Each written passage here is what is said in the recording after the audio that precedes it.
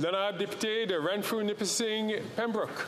Mr. Speaker, after 8 long years, this NDP Liberal government is so arrogant that it doesn't even try to hide its corruption. The Minister for Long-Range Mountain openly admitted that Canadians who don't vote for Liberals will be punished with higher taxes.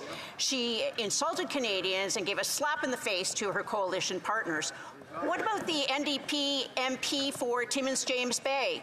Can the minister tell us why the NDP partners are so incompetent and ineffective they couldn't get a tax break on home heating for people suffering in Northern Ontario? Great job.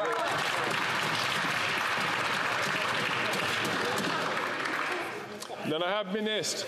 Thank you, Mr. Speaker. It is important to address affordability. That is exactly what we are doing with the heat pump program to ensure that people are actually saving money. It's also important that we actually are fighting climate change in a thoughtful and substantive way. I do find this question a little bit odd coming from the only member in the House of Commons who voted against the Paris Agreement.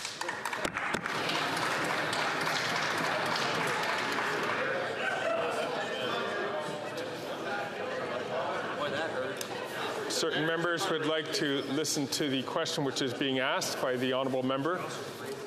If I could ask for your attention, the honourable member from Renfrew and Nipissing-Pembroke. And Mr. Speaker, this Prime Minister once said a Canadian is a Canadian is a Canadian. After 8 long years, now he says some Canadians are more equal than other Canadians. The NDP Liberal government is so desperate to cling on to power, they will pay any price. This Prime Minister is not worth the cost of national unity. Will the Liberals introduce legislation today, listening to the Leader of the Opposition, and axe the tax on all home heating for all Canadians?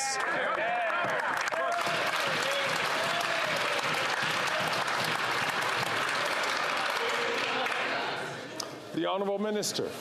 Thank you, Mr. Speaker. I'm not sure how many times I need to repeat in this House that the program applies to all Canadians, all provinces and territories across the country. We are addressing a particularly acute issue with respect to home heating. Most folks in this chamber should be aware that this has been an issue for a number of years. We are doing that by accelerating the deployment of heat pumps that will save people money and will continue to help us to address climate change. That is a responsible, thoughtful